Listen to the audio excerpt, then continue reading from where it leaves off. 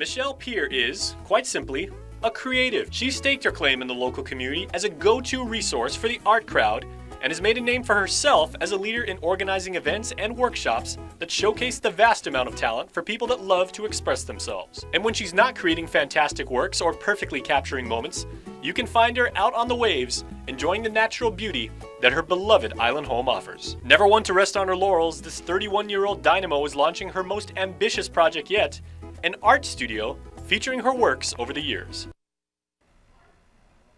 And with us now on our fashion and art edition of KUAM News Extra is the talented Michelle Pier. And thanks so much for joining us. I know it's a very busy day and the holidays are crazy. So tell us more about the opening of your art studio. Yeah, so I just opened it on December 16th, and it's a private working studio and gallery. So it's where I'm creating all my pieces and where people can come and see all my pieces in one place. And also I'll be holding some workshops and painting classes and small events there as well.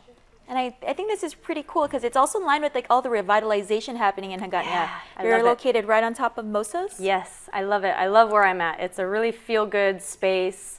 It's in the heart of Hagåtña, and so you still have a little bit of like kind of a little city-ish vibe going on, but I have trees outside my studio. That was a requirement.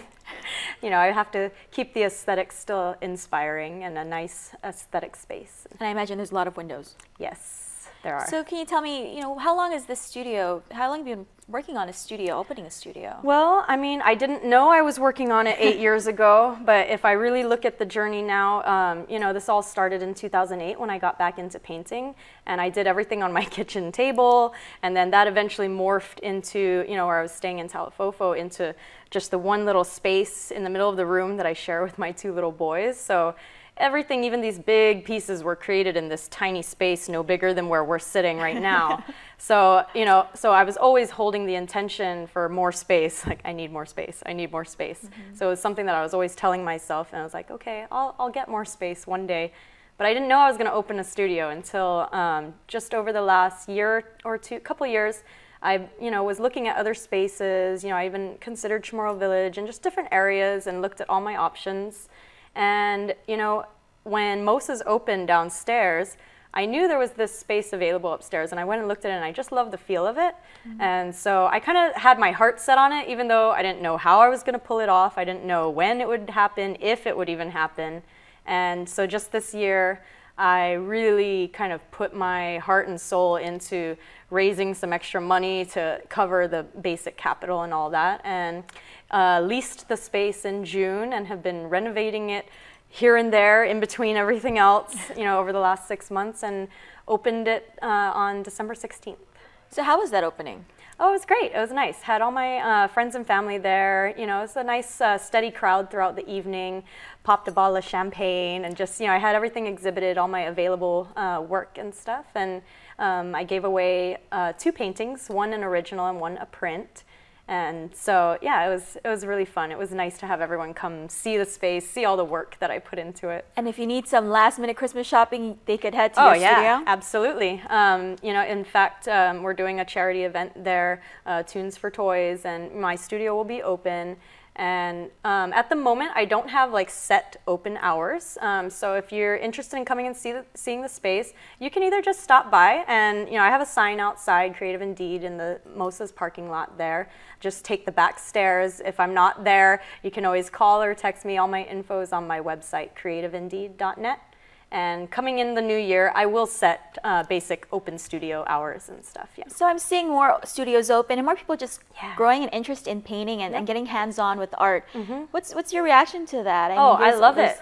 Talia with Color Guam is right behind me, like literally right behind me. And so it's cool. I see her doing her workshops and stuff. And as far as I'm concerned, the more the merrier. The more people creating art, it really does just improve things for everyone. So I love it. I'm excited when I hear about people venturing into new projects like this, and it gets people more excited, and it encourages more people to create. So I love it. Because I've been to a few of these art workshops or these painting workshops, and I'm a little overwhelmed. I mean, I think that my strokes are too thick. It ends up looking like my makeup, which is just too thick. So can I tell you a secret? What's the secret?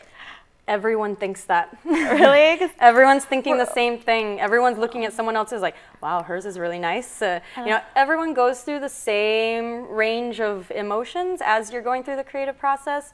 It just doesn't happen in the same order for everyone. But every single painting I do, there's at least one moment where I'm like, oh, I messed it up.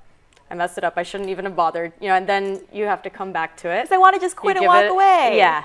And sometimes it's good to walk away. I do that all the time too. When I get frustrated, I was like, okay, you need to step outside and take a deep breath and like do some yoga or something and then come back to it when you feel good. Because we were painting the Eiffel Tower and I was like, no, my Eiffel Tower doesn't look like that. Yeah, there's a lot of detail in that. It's not as narrow.